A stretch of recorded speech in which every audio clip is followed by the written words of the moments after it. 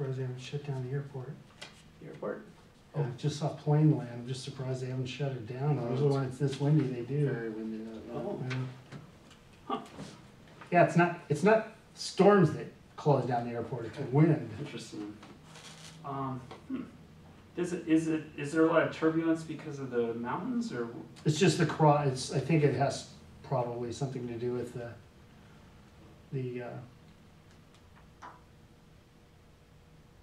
probably like the dynamics of the air coming over the mountain. It probably creates like low pressure pockets or something where it's just dangerous to take off and land. I remember years ago when I lived in Phoenix, it used to get too hot in the summertime for planes to take off and land. Really? Yeah, because the air, when it's too warm, it's not dense enough to create lift. Yeah. So when they get beyond like 115 degrees at the airport, they would just shut down the airport. That would be about the worst time of year to get caught out inside an airplane. Yeah.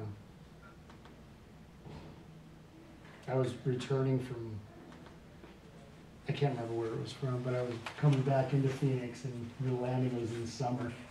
And coming down for a landing, and all of a sudden just hit this positive drop and everybody's screaming.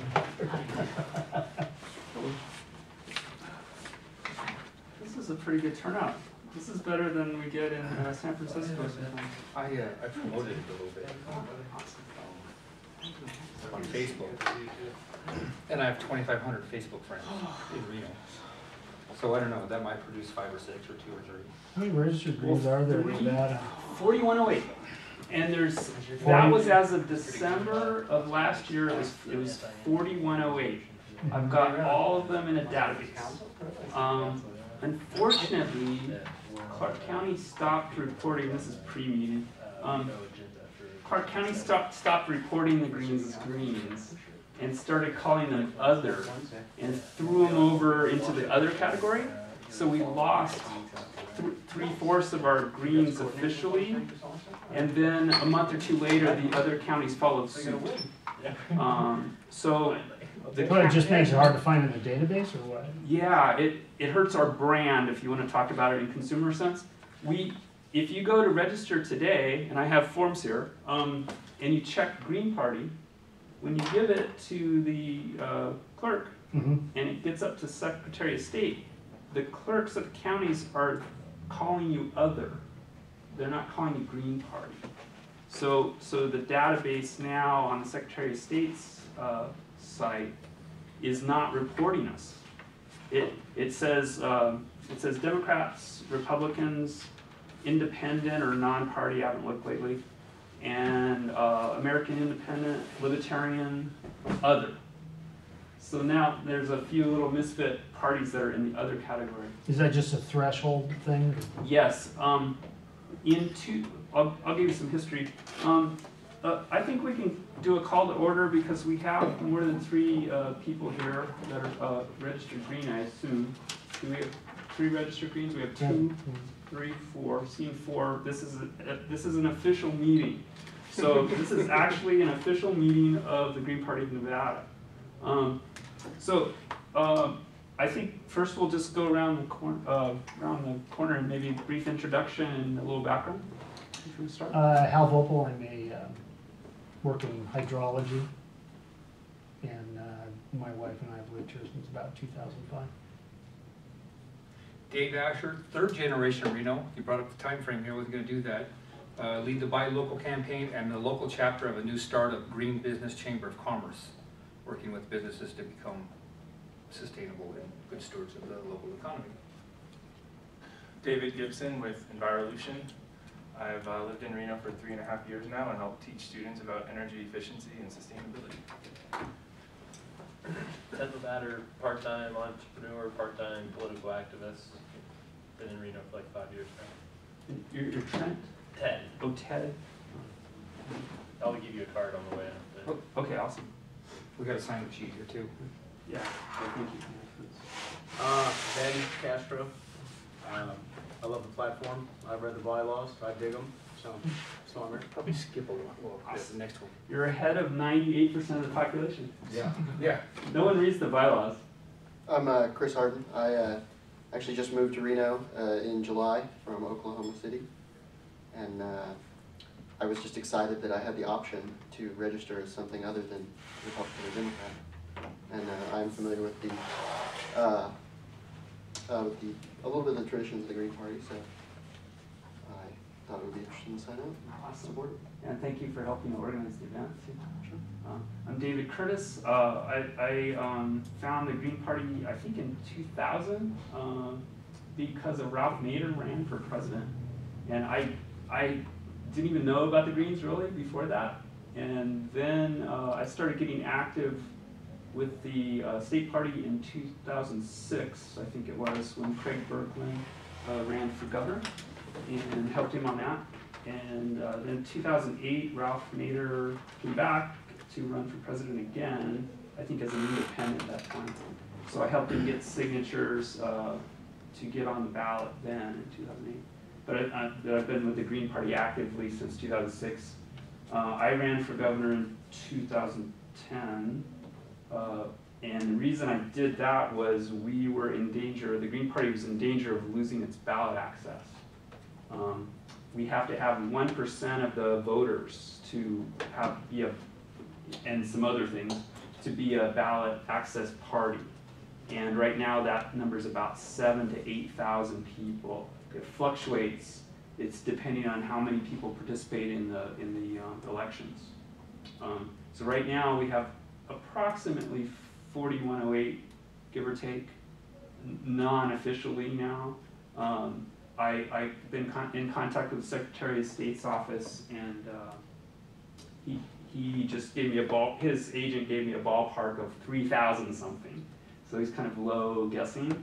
But so officially we have between 3,000 and 4,108. And I have the most recent database. So really, the reason I'm calling this meeting is we haven't had an official meeting for over a year of the state party. We attempted this restart in June in Las Vegas. We had 4 people at that meeting, but not enough registered Greens to be an official meeting. So this time I thought I would organize in both cities. And so concurrently, Brandon Parcell is doing the same thing in Las Vegas. And the last time I saw it, he had 6 confirmed people. One of them just bowed out on Facebook. He had to work tonight. So he has about 5 people there. And the reason we're having this meeting is our bylaws say that the state party needs to meet ideally quarterly, but we were doing 2 annual meetings a year consistently, and then the counties meet pretty much every month. So this is the first official meeting in probably over a year, and then we'll have another one in 3 months. And the way what I'd like to do is go through the bylaws quickly with you with just the relevant issues that we're experiencing right now. But basically the goal is to restock the executive council. I'm the last member from the council who's still participating, although I am not a registered Nevada Green.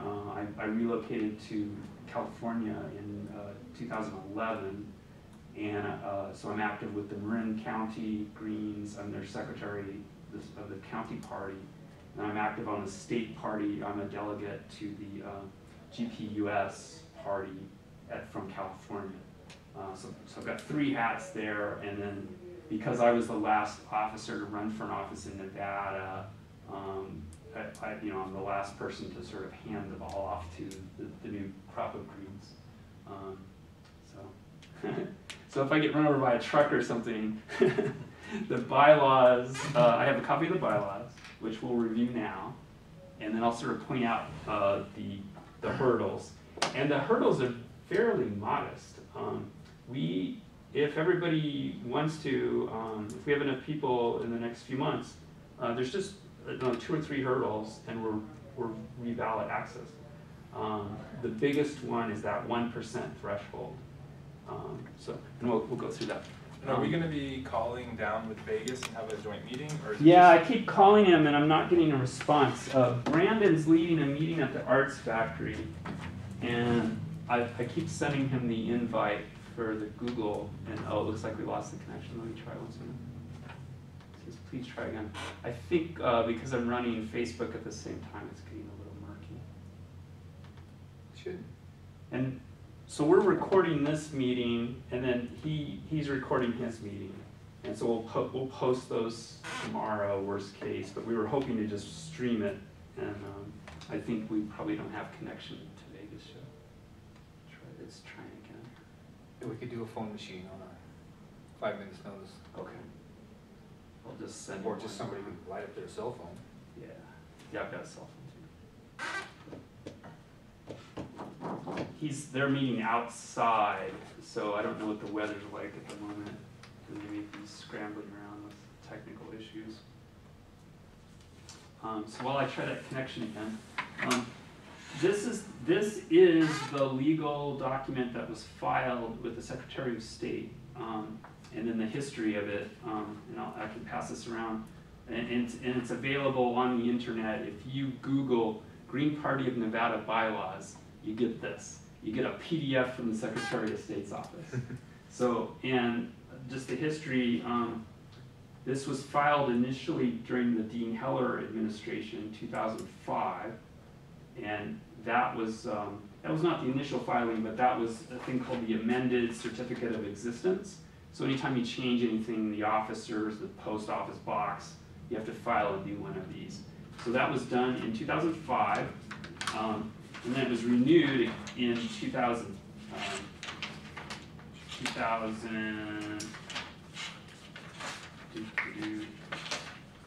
So the bylaws were filed in 2005 and then refiled as an attachment in 2010. Yeah, February 10th, 2010. So this was the last time we did an amended certificate of existence. And at that time, the executive council members were Stacy Shen was co-chair, Billy Howard, both of Reno area, co-chair, Treasurer Dennis Flack, Craig Berglund was secretary, David Curtis, myself was at-large, and Kathy Rusko was at-large. So basically it was 5 people to the north and 1 person to the south. And then since this filing, when I had the meeting so this was good, we were good to go. And then in 2010, I ran for governor, and I needed to get 1% of the vote to renew our ballot access. And I got like 0.65 or something, or 0.7. So I didn't get enough votes to renew our access. So we lost ballot access, but we're still listed as a party, but a non-ballot access party. So I wrote a letter to the Secretary of State after the June meeting of this last year, and I said, okay, we've attempted this restart. We have not elected new officers yet, but as soon as we do, we'll file a new continuance of existence. So those are the steps. So we just need a minimum of 4 people, I think, to do this.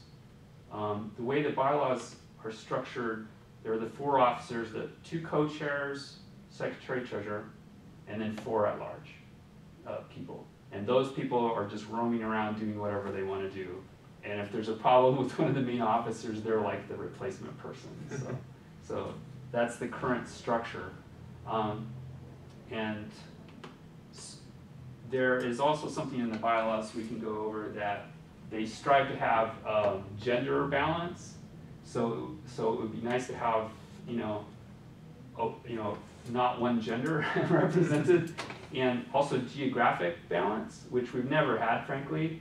All the energy's been up north. Sounds heavy north. Yeah. By population, they should be 10 times ahead of us. Mm-hmm. 10 times. They've got all the population, but apparently they're asleep at the wheel. And also, my personal opinion is that the structure. Oh, here we go. Try again. I think that because Las Vegas is such an implant, You know, it's basically like the Love Boat that's sitting in the middle of the desert. It's probably one of the non-est green entities in the United States.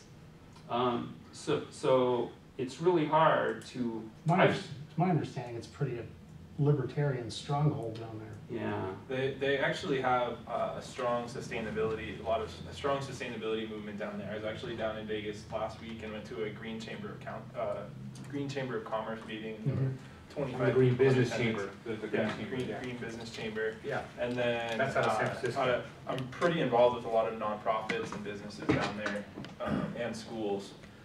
So I can probably What help Vegas with- gets to help. experience is it's just tough to communicate to that many people. Everything struggles.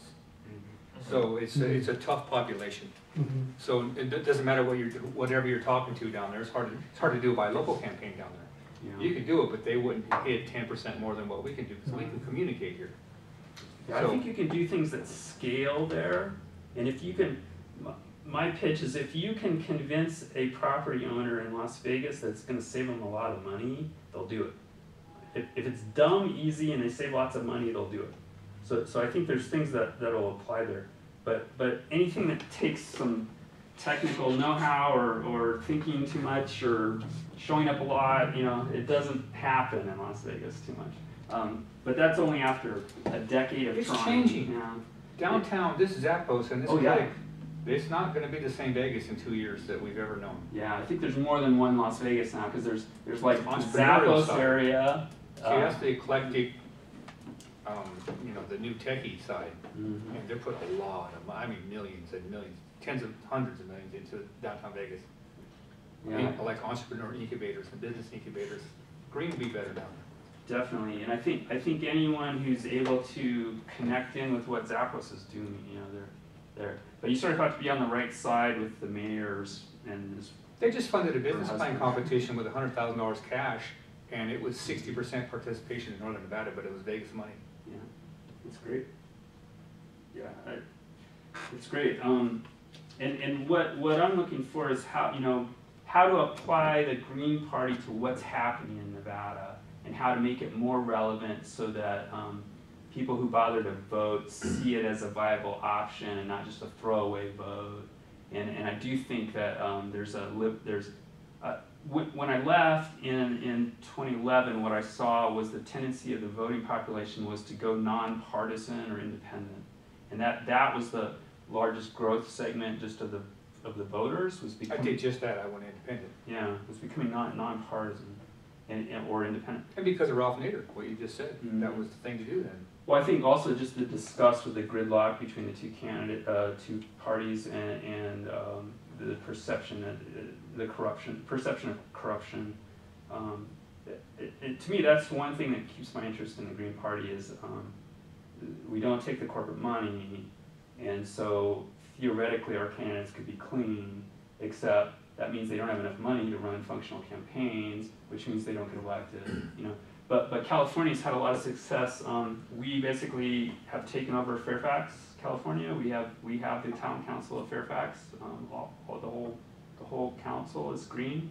The last 3 or 4 mayors have been green in Fairfax. The state party in California is active in about half of the counties of California now. And so if we're not ballot eligible at the state level, does that mean we've also lost ballot access at the local level? Or No, what it means is when I ran for governor or when I ran for a state office, I had to get 300 signatures plus or minus and pay a fee, and I'm on. And so that's how I got on the ballot. Okay. So after that cycle, they upped the number. I'm not sure what they upped it to. They at least doubled it. And now, to compound it, when we lost access, if you wanted to run for town council or something, you have to get 7,000 or 8,000 signatures. You'd have to get 1% of the people who voted in the last gubernatorial election. Even to run for the local office? That's my belief. To make it work for it. Yeah. I paid fee. And then you're on. One question, some of those communities you were talking about, how many of those have IRV? Oh, I'm not sure. I know we advocate for IRV, the party does in California. I am currently advocating for approval voting because it's way easier than IRV. You don't have to know math, and everybody likes it. Okay. And Is it similar in structure, or how's it different? approval voting is you get candidate A, B, C, D. You can vote for as many as you want. Okay. So you can vote for A, B, C, C, D, whatever. But they're taken in order? Yeah, it's an open ballot. You can vote for as many people as you like. And you don't have to rank them. The downside is you don't rank them. So it's not a ranked choice, it's an approval. You're like him, her, him. And so when you count, so what it means is a minor party candidate gets a lot more votes. Whole bunch more votes. And they can no longer use the spoiler argument because you can vote for Mr. Obama or Mr. Romney, and you can vote for Jill Stein or Gary Johnson. Mm-hmm. You can vote for all four of them, and all your votes count. So that it's called approval voting. And I think, and it doesn't require any weird multiple votes. It doesn't require any ranking. It doesn't require any But isn't that like one person, 4 votes, or So however many votes you're doing? Or? Whoever gets the most votes wins. You can vote for as many people as you want at one time. It's called approval voting, and there's people advocating it really hard now in the I've Bay never Area. heard of that. Yeah, it's fairly new. Hmm. There's a fellow in the Bay Area. I forget his name. He's on. If you go to my Twitter feed, I retweeted him a couple days ago. He did a crowd fund for $12,000 last week to just advocate for approval voting. And there's a video. And it solves so many problems. The only problem it doesn't solve is I think IRV has a ranking system, and people advocate for that. And it's a round off. What it is if somebody doesn't get past 50, then they get the rankings go up. You know, and these current bylaws, see, we're in gray area. The bylaws that were last filed actually call for us to use IRV.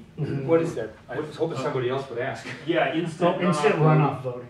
Yeah, It's where you pick first, second, and third choice. you know, you rank your choices. Right. I really like Ronald Reagan. I sort of like the other guy. I can't Interesting. stand this person. So for example, one, like two, in the 2000 election, you could put Nader down and then pick Gore for your second one, and it wouldn't be like tossing a vote away if Nader didn't get a majority. Then he would get rolled into the Gore vote right then and there. Yeah. Is what would happen. So. That's the part But that what it confuses does- people. But what it does is it actually gives any third party a lot stronger go at actually getting a lot more. The world is just getting better every time. Yeah. It's better than what we've got. Yeah. IRV is better than what we've got. And it's an answer to proportional representation, Yes. is yes. what it is. Yeah, there's so many things we don't have that would be better than what we've got. Yeah. One problem in California, and I hope it doesn't come here. Please don't let it come here. The voters, before I moved to California, the voters voted in Arnold Schwarzenegger's idea. Well, it wasn't his idea, but he signed it. Top 2 primary.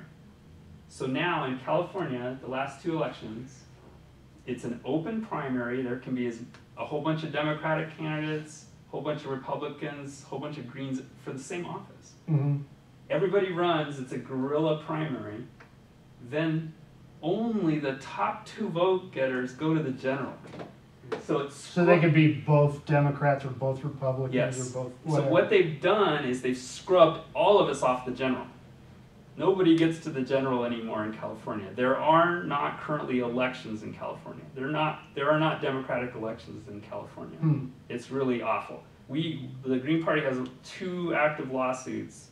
One is hopefully getting resolved in 2 weeks. And I filed intent for a campaign in 2014. I'm just waiting to see what happens with the lawsuit. If the lawsuit's not successful, there's no reason to run for office in California unless you're a Democrat.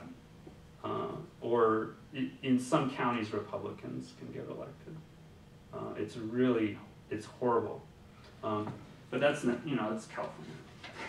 So whatever you do, don't let anybody at the part-time assembly vote in anything that resembles top 2 primary. It's horrible. 2 or 3 states. Does that make Republicans vote for the top 2 Democrats? Well, in California, most of the races, what I'm seeing is, like in the race I filed intent, there are 5 Democrats, myself, and nobody else. And that's the Secretary of State race. And there's a really excellent Democratic candidate. He'll probably make it through the top 2. So the Republicans have to vote on those. Yeah. Well, Wow. if they don't run anyone. Well, they don't make a when big they run play. their primary, is California an open or a closed primary? It is now an open top 2 primary. Okay, so they can cross over in the primary. Okay. Yeah. So it's this weird guerrilla thing, and it means that It's like, why have a general? yeah. Why have a general? Yeah. The 2 richest people progress to the general. That's what's happening, and they mostly are Democrats. Although, like, I'm in Marin, and there are a lot of Republicans in Marin, and a lot of Democrats, and a lot of Greens, thankfully. Okay, so that's where we're at. So the big goal is to get more Greens showing up for meetings like this, and then if anyone is interested in being a co-chair, or you know, any of the offices, or an at-large, in order to restart, it's my opinion that we would need at least the 2 co-chairs. We would need the secretary defined, because that's the person who issues the formal document to the Secretary of State. And the formal document is 1 page. It'll be a letter like this with a new date and new names and new address. And then if those people, once they're elected, decide to just continue, the bylaws have not been edited since 2005. The Nevada bylaws are 4 pages.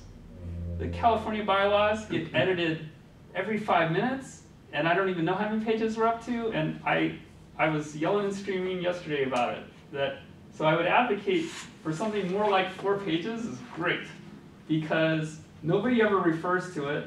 It's so plain and simple. The only thing that's murky is the IRV. When you elect some people, I think it says use IRV, but it might just say it's recommended. Let me see real quick. It says the executive council shall be 2 co-chairs, 1 of each gender if possible. So it's not even mandatory. A secretary, a treasurer, 4 at large. They're selected at the first general meeting following each spring equinox. This is the spring equinox, I think. Meeting is on the spring equinox, so it doesn't have to be at the next meeting that's following this? It's, well, I called the meeting at the earliest possible moment. So we're like just starting really quick. And the co-chair and treasurer shall be filed, I'm just reading verbatim, shall be filled by using instant runoff voting. So that means we'll have to figure out what that means. And the at-large members shall be elected by preference voting. So it's preference voting is just simpler. They're ranked by preference. And I was here when we elected the last group. We elected the last group by email and by consensus. And I don't know, does everybody know about consensus process? It's basically you talk it out and people raise issues, and then if they're blocking issues, you just keep talking because you haven't raised consensus, but you know, it's kind of a pain. And that allows for some discussion. You'd make a better secretary, I'd make a better co-chair, like why don't you take that position, I take that one, is everyone agreeable with it, type discussions. Yeah, and you just keep going around until there's like no blocking concern. And then there's once there's no blocking concern, then the group's like, okay, do we have consensus? And then if nobody raises their hand saying, I object, then that means they're, you know, that's how we did it last time. And then we did it by email. So we just said, here are the candidates. So what I was suggesting is as the nominees become known, and so far there are 2 that I'm aware of. you are interested in some position, Yeah. I would suggest co-chair or secretary, because those are the mission critical ones. Okay. And then Christina Lay, L-A-I-S, I'm not sure if I'm pronouncing her name right. She is currently on the National Youth Committee of the Green Party. I'm not sure what their legal name is, but basically it's the national group of young people. Asher Platts in Maine is on it. He's a really high profile Green. His handle is the Punk Patriot. He does a lot of, he just ran for office in Maine, and as a clean money candidate, meaning he could only take donations of like $10 or something. So he got a whole bunch of $10 donations, and it was all documented. So yeah, I would highly, I would definitely nominate you as, if you want to be co-chair or secretary, it'd be awesome. And then Christina Lay is interested in an at-large position. So we have at least 2 nominees. So if anyone else is But interested, she's not interested in co-chair, secretary, or treasurer? not yet, but maybe, right now our whole focus is really on the national youth group, and they're pretty busy. Is she based in Vegas? She's in Vegas. Yeah, she's in Las Vegas. And so those are the 2 nominees now. And then, you know, if anyone here wants to be a nominee, all it means is you're a nominee. And then what we'll do is I'll create a ballot. And we can post the ballot. And then I initially suggested online that we would have, actually in the meeting minutes, that we would have online voting from March 21st through 31st. So that'll get, you know, no one can claim that we're trying to pull up coup or anything, because there's no one to depose. So, There you go. and also I'm in direct contact with the Secretary of State's office, so he is basically watching everything I do. So, And you have to be registered Green Party right now? in order to serve as an officer, in order to serve as an officer, you have to register Green Party. Yeah. Prior. Let me see what it says. I think it's just, let me see what happens here. It says,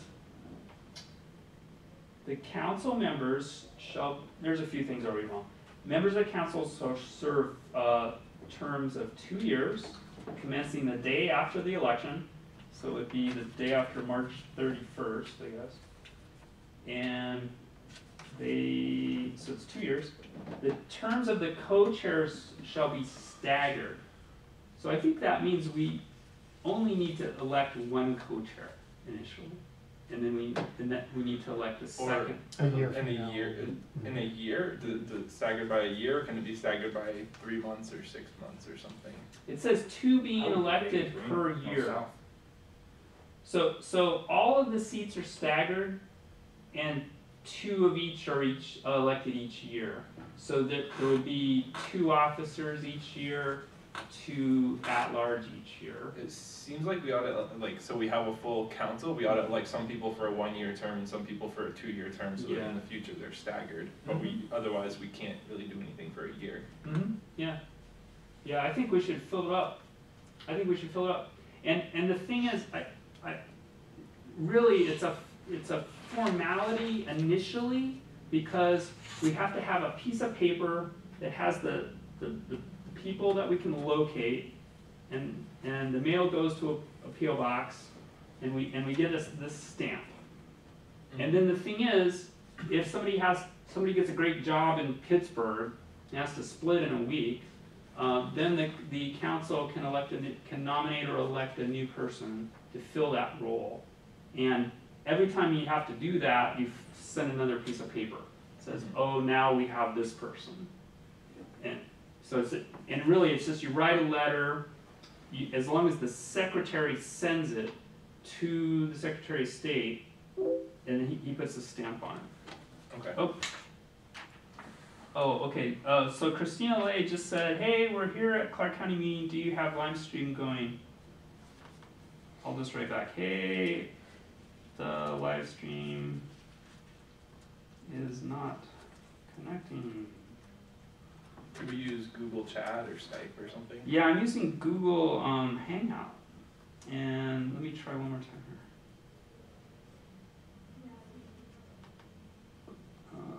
Okay, I think maybe we're just, okay, here we go. Right, so yeah, definitely, I think we should try to fill it up. Because I had a bunch of people that I had invited that intended to come, but some are busy. I just texted 3 females to try to get more representation from both sexes, and Yeah, I think we need a couple more females. one of them is on her way, and a couple can't make it, but And he knows cute ones too. swear they're gonna be at the next meeting. So should I ask if they're willing to be nominated for a position? Mhm. I think the bylaws said that they have to be here in person, but if we're doing it electronically anyway. Oh, we can have a follow-up meeting. Yeah, I was planning if we need to, we could have another meeting next month. Let me try Brandon one more time. Send Brandon an email. Okay, got it. Brandon Parcell at gmail.com. Okay. All right, see if he gets it. Yeah, so yeah, we need ideally 6 more people. And I just want to make sure we're crossing all the T's. So it gives us time to switch parties, Mm. if we're gonna hold off on nominations till then. Mm-hmm. Oh, well, I think we can nominate, we don't have to nominate everybody today. We can, it can be an accreted thing, because we, Oh, between now and then, yeah. Okay, let me just make sure that's true. Members of council, so, well, see, because we have 3 greens here, I should just read this. This is an official meeting of the state party. And so that means we are taking the responsibility, the registered greens are taking the responsibility. We can make executive level decisions. We